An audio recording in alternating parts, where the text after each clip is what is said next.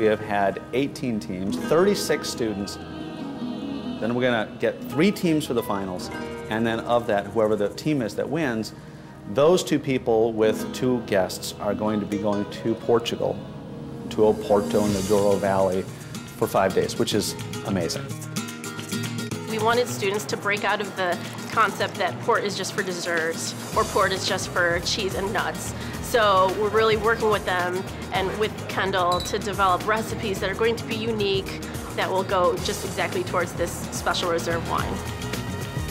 They had a mystery basket of food, and they had exactly an hour and a half to take care of feeding all of us judges with foods that pair well with the port wine. Well, when I came out with the tray of product, there was a couple yeses and yeah, and then there was a couple, oh, what is that? There was 6 ingredients. Of course, there was duck. We had salsify. We had a spaghetti squash. We had pine nuts. We had Savoy cabbage, and we had shallots. 5 days in Portugal, you know, you're gonna have a hard mystery basket. Duck is a good example because a duck leg takes a while to cook because it's a tough part of the animal. The cabbage we didn't practice. Yeah, the cabbage was like, oh, that was our cabbage, okay, but you know, we raised it, got it done. The other ringer that we threw in was salsify. And salsify is this long root that is dark on the outside, beautifully white in the middle. I had actually never worked hands-on with salsify, so when we walked in, we kind of discussed that and just kind of did the best that we could with what we were given. Some of the groups had no idea what it was. So. Got a blender over there. Our strategy was to bring out as much flavor with simple ingredients so it would go well with the port. As a judge, my biggest focus was, did the students have the pairing in mind when they were in the kitchen? Because every component individually can taste great, but if it doesn't mesh well in your mouth, you're not going to have a good pairing.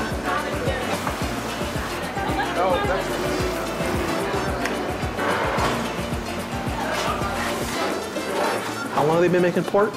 A long time.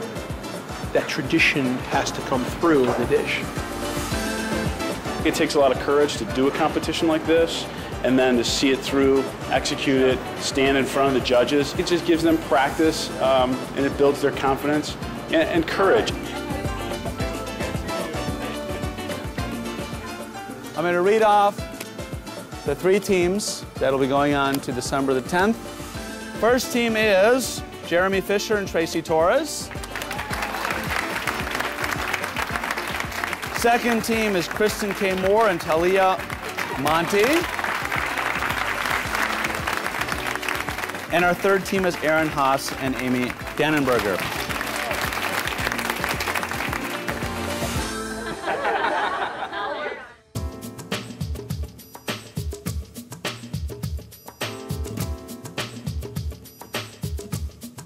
Today is our final event for the culinary competition. We have our 3 student teams, and we kicked off the day very early with a breakfast here at Kendall College with Miguel Corte-Real, who is our master blender and general manager of Cockburn's. This is such a big event for these 6 students. And the opportunity to sit down and actually talk to the winemaker was magical, because they learned so much about port and how it's made from him. But they also, I think, they felt sort of what it's like and his views of port, and all of that I think is going to be helpful to them as they compete today. Even during breakfast, I could tell their minds were just worrying. It was almost like while they wanted to enjoy the breakfast, I felt like there was a lot of urgency to let's get this day going, let's get in the kitchens. So I can tell that they are just ready to go. They've had a lot of prep time. Today's the big day, so we're gonna see amazing things today. Today is a totally different competition than what these students did to get to this point.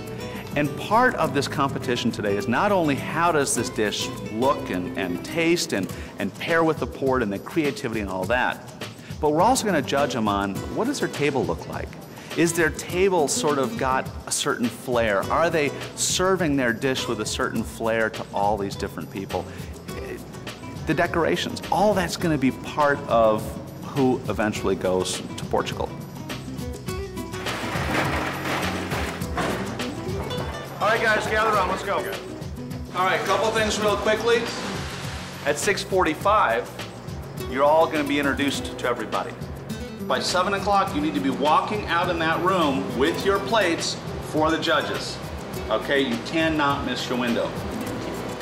This is going to be a very exciting day for all of you. So, kitchen's yours. There's a real camaraderie between the three teams that we've seen, but now it's competition time.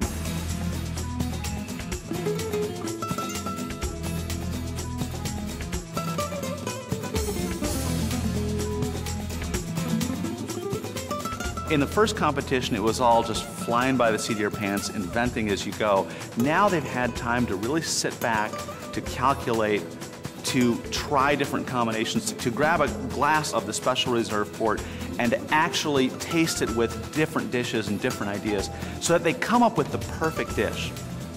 So since the students had several weeks to go back to the drawing board and think about what they really want to prepare, I know for a fact they did a lot of research on all things Portugal, if you will. There's definitely been a lot of thought, research, and heart put into the recipes that they're preparing today. The other thing that's different about this competition today is that not only are they going to prepare these dishes for the judges, but then they're going to have to prepare samples for 250 guests.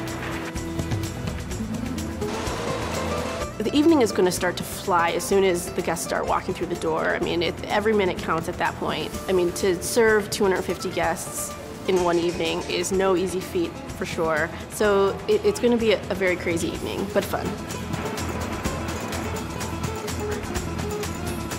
The student excitement about this particular competition exceeded all of our expectations. I mean, it truly has been just the biggest success we could have possibly imagined.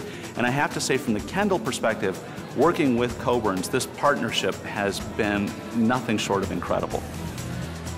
I am so excited that all of you are here tonight because we have a truly, truly fabulous and exciting evening ahead of you.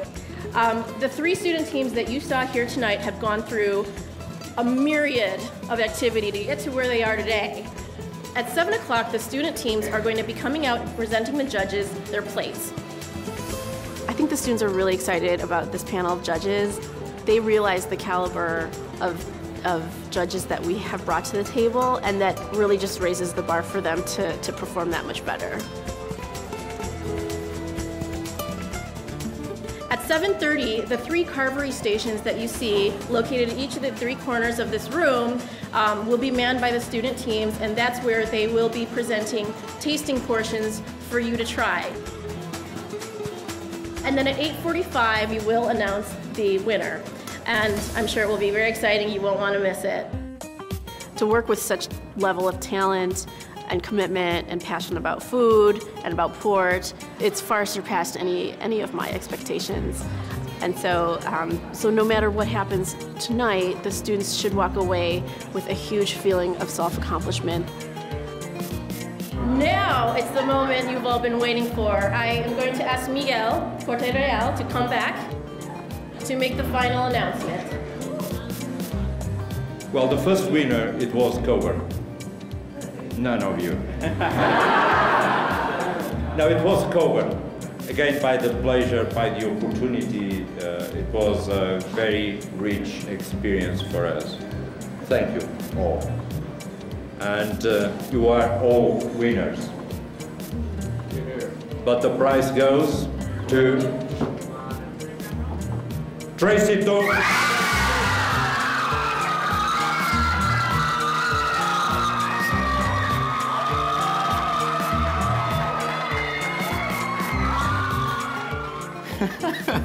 It was sheer disbelief. I mean, yeah, basically.